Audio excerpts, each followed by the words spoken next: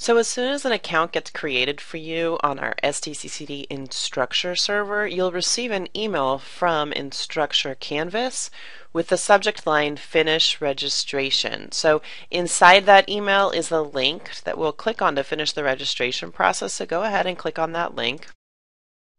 And once you do, it has you set up the password for your account, the time zone for your account, and agree to the terms of use and privacy policy. And then it lets you register your account on the system. So let's go ahead and do that.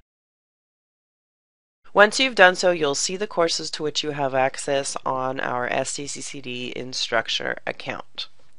If you've got a brand new Canvas account, but you still don't have access to any Canvas courses, then there won't be much for you to see yet on Canvas.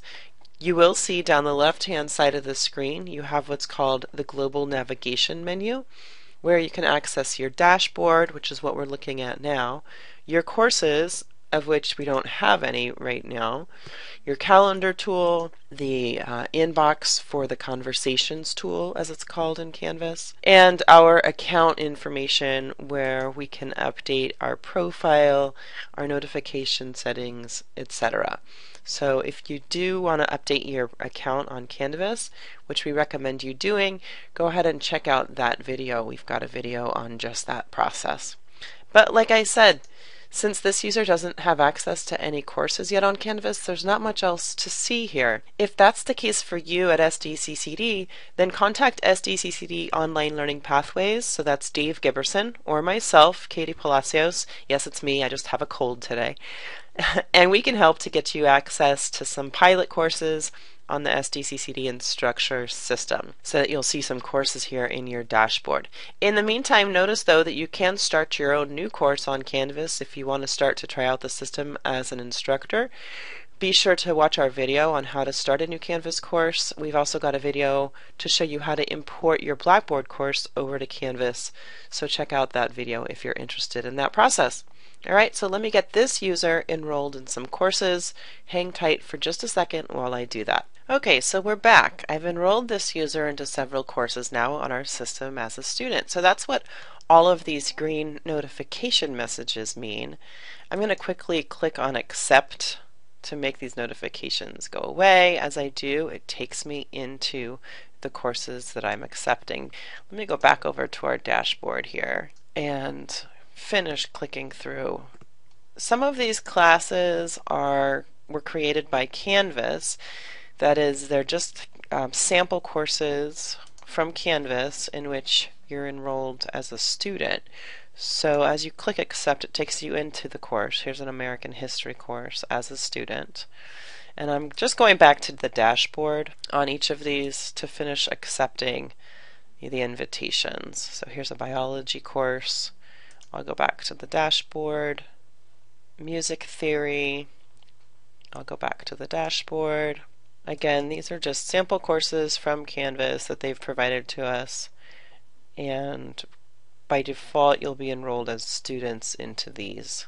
Just giving you something to check out. Here's Intro to Geology.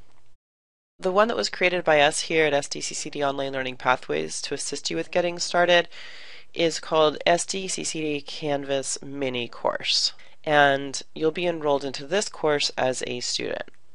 So now, of course, the dashboard looks different, right? We've got links to all of the courses. We can do, these are direct links to particular tools inside the course. So the discussion board tool, assignments, discussions, files. It depends on which tools are available in each of the courses. If you wanted to go directly, kind of take a shortcut to specific tools in the course. You can use your settings, this gear icon to change the color of the course if you wanted to. I'm not sure if you can't drag and drop those, but so our dashboard shows us a quick glance across all the courses in which we're enrolled in the system. You've got over in the sidebar the to-do list. So these are to-do items across all of the courses in which you're enrolled. So there's going to be a lot, considering that as a pilot user you might be enrolled in as many as 7 courses on the system. It would show due dates if there were due dates upcoming in the next week, and it would show feedback if you had gotten grades, feedback on things that you had submitted on the system.